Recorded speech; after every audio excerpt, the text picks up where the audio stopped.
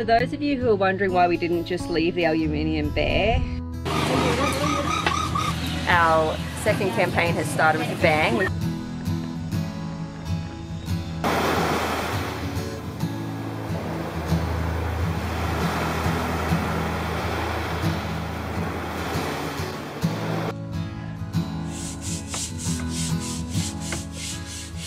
Getting clean? A lot cleaner.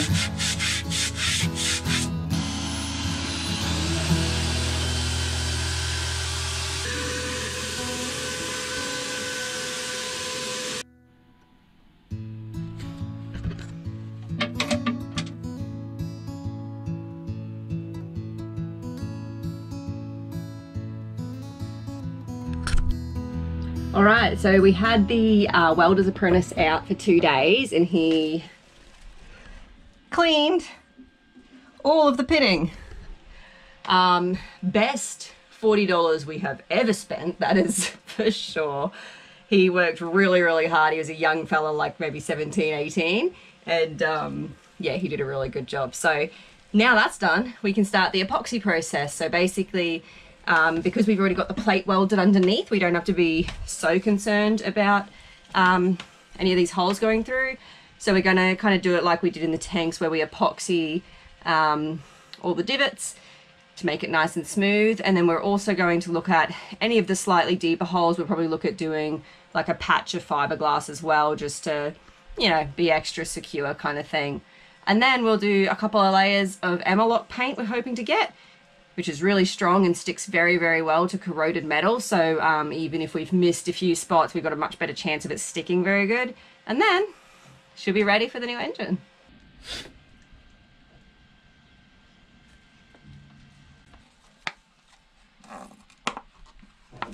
We spot tested an area to make sure our 1-year-old G-Flex epoxy would still set well.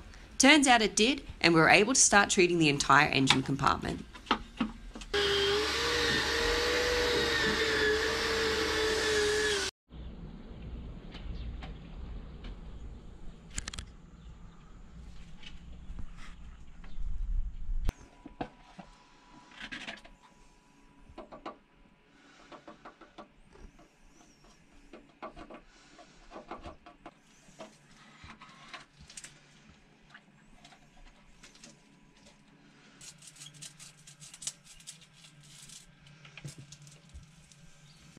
Alright, you can see there we have filled in the deeper pitted areas. Some of them have a layer of fiberglass if they were really getting kind of deeper, even though we do have the aluminium weld underneath just for added protection. But most of it was just filling in the hole, so we have a nice smooth surface to paint. For those of you who are wondering why we didn't just leave the aluminium bare, that is a really good option if you don't have much corrosion. But because we have actual pits, what happens is when things like a little bit of oil or coolant spills, or you get a little bit of salt water entering that area, you know, from the dripless or something like this, it accumulates in those corners, which means it accumulates in the pits, and then you get like a electrolyte solution and it just gets eaten further and further. So if you have nice smooth aluminium and you can keep it really nice and clean, leaving aluminium bare is a much better option. But in our case with the pitting, we kind of have to cover it, because if we don't, more and more stuff just accumulates in it and eats it away further and further, and it's already one of the weakest areas since it's already got some corrosion. So that's why we filled it all in, and we'll paint it. So it's a really hard area to keep clean under the engine. You can't get under there properly to make sure it's 100% dry. So this way we just know it's protected. While our epoxy was setting, we were off on another vaccine campaign in the southernmost barrio of Puerto Madero. Driving along the Malecon, you can see at one time money was invested into making this town a tourist attraction, but unfortunately a large fire destroyed the newly built complex, and since then this is what it looks like. We have previously had campaigns at the veterinary clinic in the centre of town and our first mobile campaign in Villa del Sol in the northernmost area of Puerto Madero, and now we were heading to the barrio of Emiliano Zapata.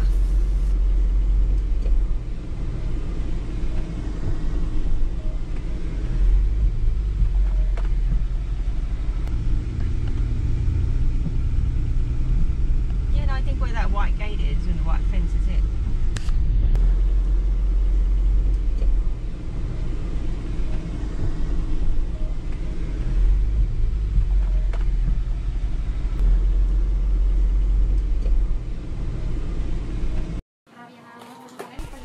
You may remember Alejandra from previous episodes when she worked with us and we helped treat her porcupine-attacked dog. Alejandra lives here in Puerto Madero and is in the final year of her veterinary studies in Tapachula. It is our hope that by having Alejandra involved in these campaigns, we can help set her up to eventually run them herself one day. Working with a local woman also helps build trust between us and the community, and of course, improves the communication skills.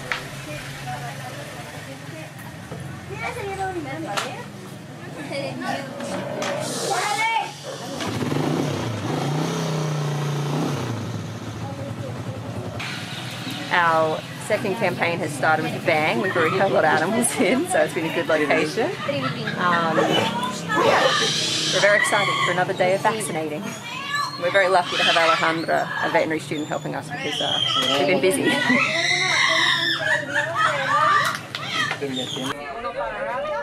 We were once again providing free vaccinations to protect dogs against rabies, parvovirus, distemper and other common diseases, as well as providing parasite treatment medication. By vaccinating a large number of dogs, we are reducing the ability of these viruses to spread, which in turn reduces infection rates. Not only are we protecting the dogs, but also improving community health by protecting against zoonotic diseases like rabies.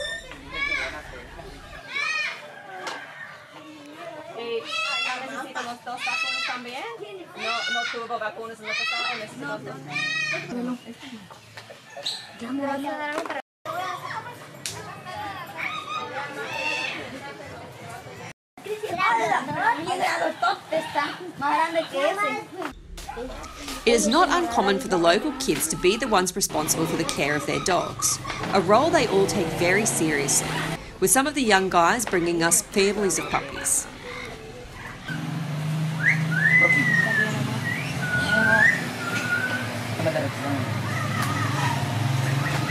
A la mariposa te dije. Este sí aguanta. Ahí esa no es usted.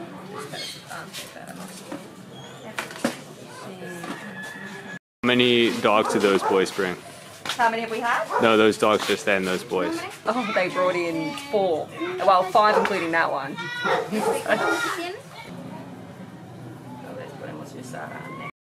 No kilogramos.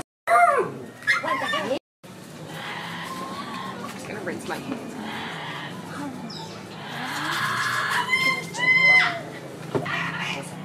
Ya. No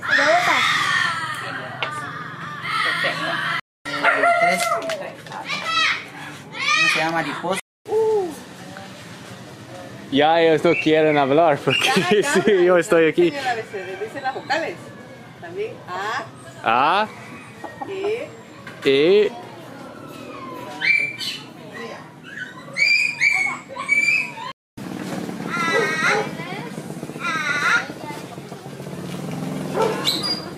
We would like to take this time to say a big thank you to our patrons.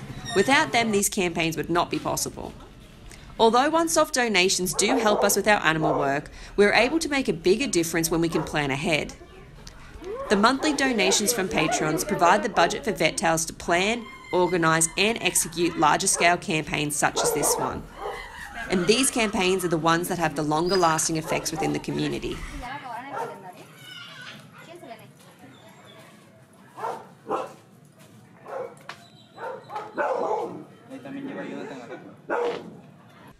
While many YouTubers offer their patrons material merchandise in return for their support, for our patrons, knowing they've made a difference in a dog's life and in turn made a family very happy is more valuable than a t-shirt. And for that, we are very, very grateful.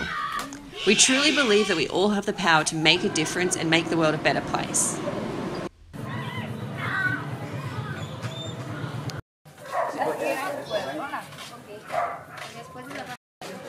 Buenas tardes. Aquí están vacunando perros.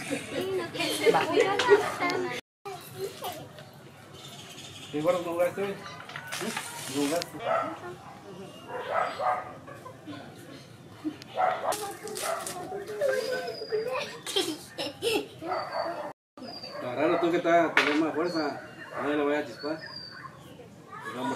After a few hours of busy vaccinations, we were wrapping up with our final patient and began to pack up.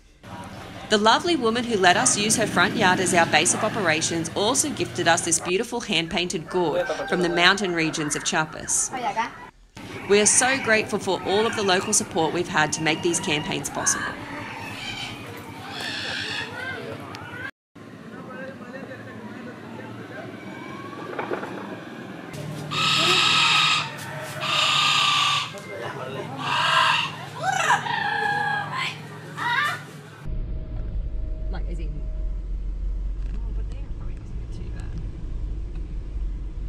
Alright, so the engine has been collected, so it is on its way. In the meantime, all we've got to do really is finish prepping the engine compartment. So we finished our lovely epoxy.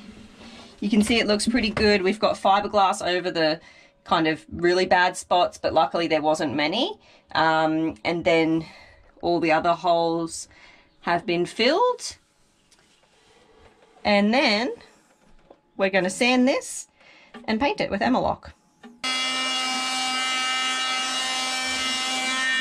Emiliano is a two-part epoxy paint that bonds very well to aluminium and other metals.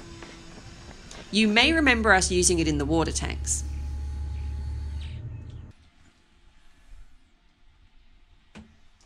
We now have a beautiful, clean, painted engine compartment ready to receive the new engine. Thanks for watching. We hope you enjoyed this episode. If you'd like to help us continue our mission to sail and save animals, become a patron or follow the links below to see more ways to help us. Until next time, stay chuffed, everybody.